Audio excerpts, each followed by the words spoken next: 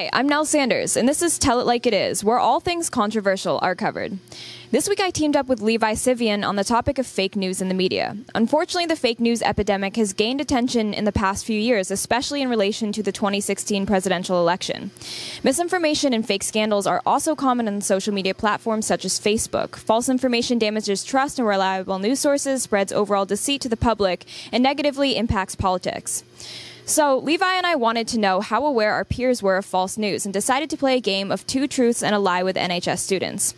Rather than two truths, we have two real news stories and one fake news story. The student has to guess which story is fake. Here are the three stories. Number 1.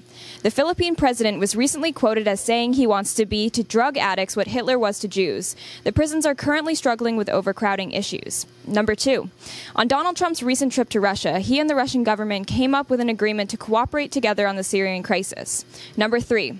In India, the government recently devalued the two highest value rupees, which accounted for 86% of the currency in circulation.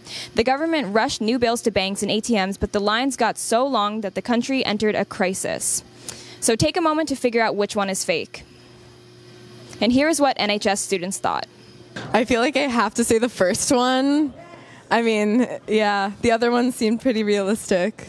I'm going to go with the third one. Seems a little not possible for a leader to do.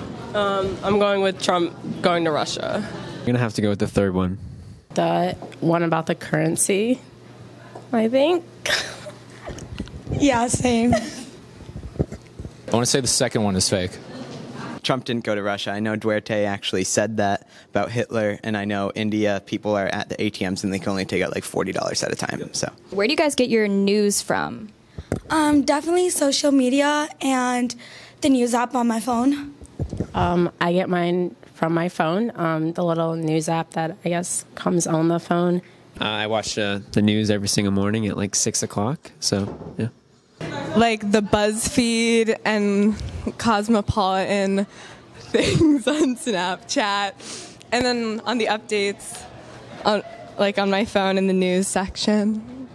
Definitely a lot of BuzzFeed, occasionally the Gazette, my mom. The Gazette, like I read that a lot, like the World section, and then the CNN like section of Snapchat.